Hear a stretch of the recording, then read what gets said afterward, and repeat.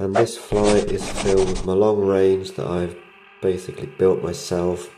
It was a freestyle drone with a lot smaller motors, smaller propellers, not a good receiver, not a good VTX, etc. I'm now running a 1200 milliwatt VP, I think it's called FPV Chaos, which has got 4 power levels.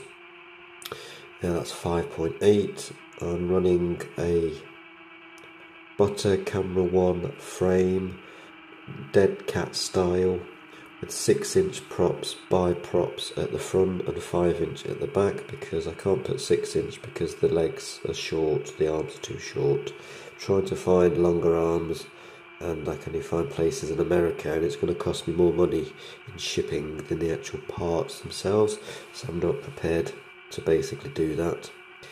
So this flight is, well, you know where it is. It's around Swarkston Pavilion area. There's like fields around the back.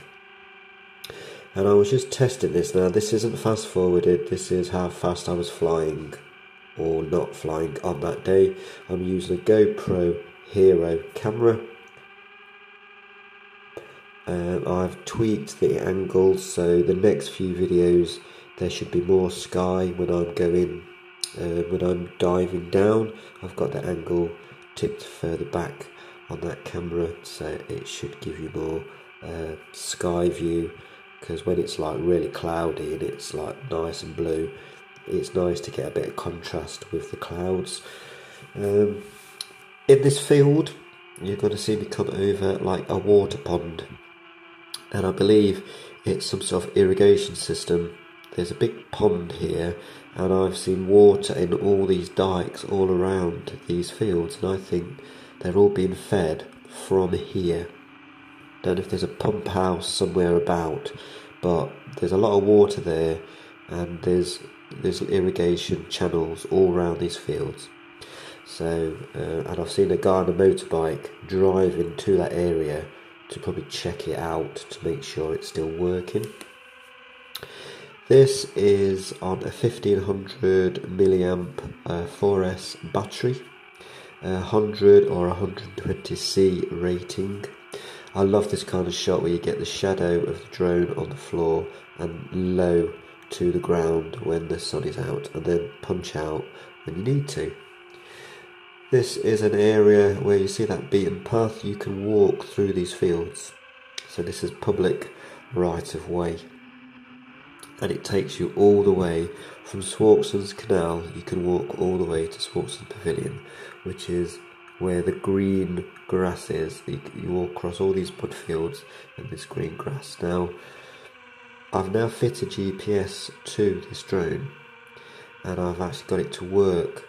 So this flight, I've got the GPS, as in I've got the coordinates, the flight distance, the flight direction, and all of that kind of thing, and altitude. But when I hit the switch, the GPS didn't actually do anything. I've now using the SpeedyBee app, because I've got a SpeedyBee V2 flight controller, and I can use, and that's a Bluetooth as well, so if I wanted to, I can use either over Bluetooth, or I can plug in a USB into my phone and into the drone itself. Just depends what you want to do. I use the lead sometimes, I use the Bluetooth. But the main reason for this flight was just to test out the motors. Are they getting warm? They're not getting warm at all on 4S. They're getting very, very hot on 6S, so I tend not to use 6S on them. I don't know why they're getting hot.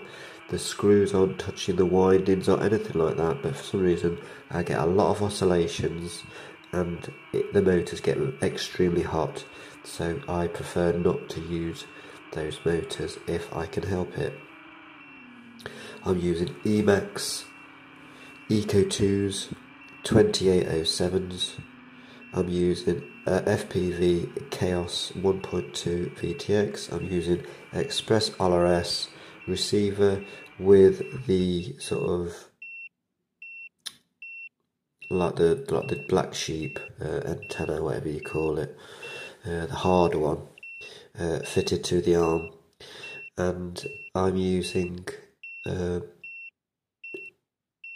Ethics Props by Props, 2 pink at the front and grey at the back, and it works, guys. I've now done some flights with my return to home. It rises to the desired height and it comes back in the right direction. Then I turn it off, and instead of it falling out of the sky, which is what it was doing before, it actually lets me take control over the drone, and I land it and take over. So I've been Gadget Man 404. You guys have been awesome as always.